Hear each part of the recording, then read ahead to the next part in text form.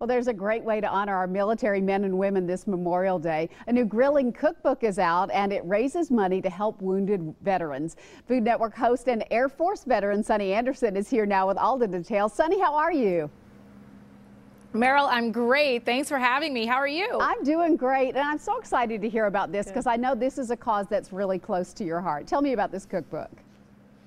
It truly is. You know, I'm an Army brat, Air Force vet, and this is a crowdsourced cookbook with all the proceeds going to veterans, so very near and dear to my heart. It's available today at grillingforheroes.com, and this is a really cool cookbook because basically when we started out, we had no recipes, we had no cookbook, and we were just like hoping that America would send in recipes and stories to go along with it. So we went everywhere we could and told people to go on to grillingforheroes.com and submit not just the recipe, but maybe a story that goes with it that's about the military or a veteran. So we got all of those recipes and stories in and whittled it down to about 50 recipes that are available now at grillingforheroes.com.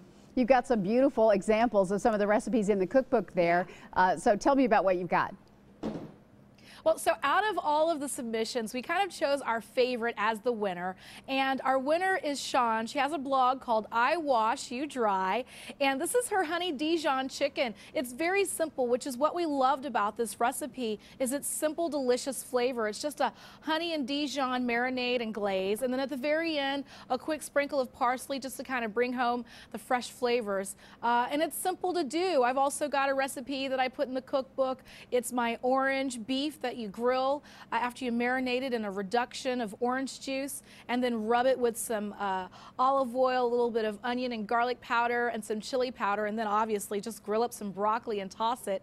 And then we got a recipe submission from Matt in Queens. This is just a classic baby back rib recipe with an awesome glaze of like brown sugar, paprika, and smoky but slightly spicy chili powder as well. Really, really cool recipe submissions at grillingforheroes.com. That looks absolutely delicious. Okay, so again, this is an ebook. We can't go to a bookstore to find this. Tell us how we get it. Yeah, this is a very unique book. So it's an e-book, which means it's digital. It can be on your phone or on your laptop or whatever digital device you have. I like the idea of it because if you're cooking, you can go to the grocery store and you have your ingredients that you need to buy right there in your hand.